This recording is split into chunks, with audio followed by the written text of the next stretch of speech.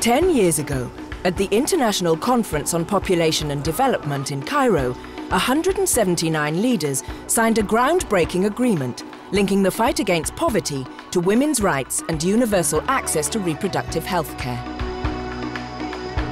10 years on, there's been some progress.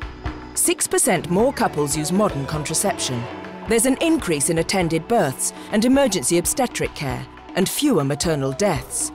Adolescent reproductive health is now a worldwide concern, and campaigns counteracting violence against women are increasing.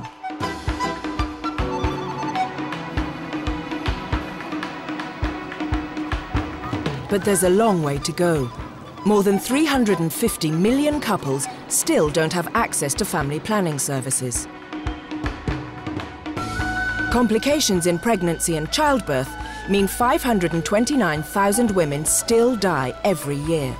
And in many countries, reproductive health and rights remain the focus of fierce arguments.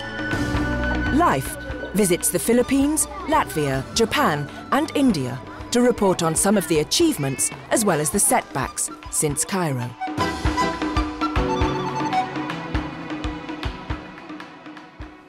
There is quite a bit of opposition, if you want to say, regarding the issue of reproductive health and rights, because it's an issue that is taking the private into the public. It's opening the doors of homes and having people from the outside look inside.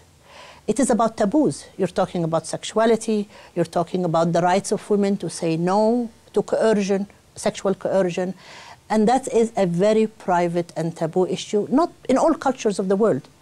And here you're putting it as a debate, a public debate.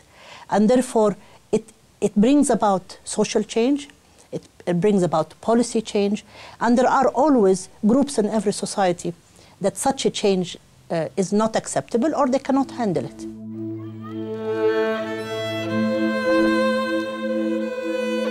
In the Philippines, there are almost 85 million people.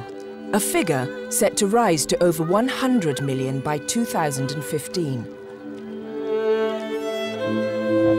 Here, the average Filipino family has 3 or 4 children, but the poorest fifth of the population have between 9 and 12.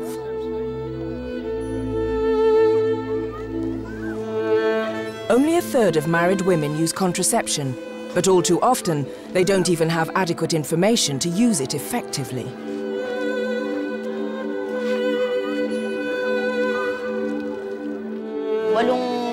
I have 8 boys and 3 girls, but I'm still taking the pill.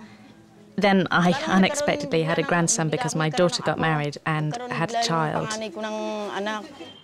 The Filipino government signed up to the Cairo Agreement to ensure women had the critical information and services they need to be able to control their own fertility. But health organizations like Lican, working in poor communities, say the implementation hasn't happened.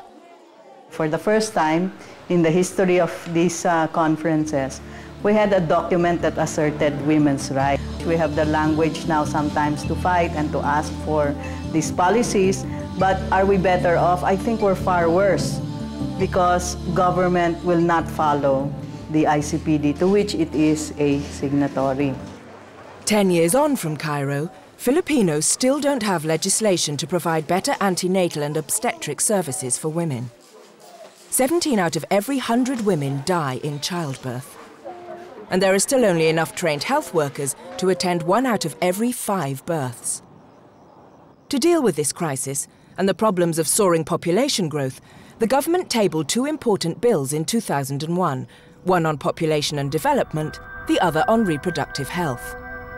But the Catholic Church exercises a pervasive influence on Filipino society. For 3 years, opposition from the Catholic Church and conservative lobby groups has held up the passage of the reproductive health bill through Parliament, arguing the proposed legislation is anti-life. The Church's view on the issue of population and development has been always of a conservative one. With regards to population control, we have what we call the pro-life controls. If the government pursues what we call anti-life means, like abortion, anti-life means of population control, then they will never meet because the church's stand is always pro-life.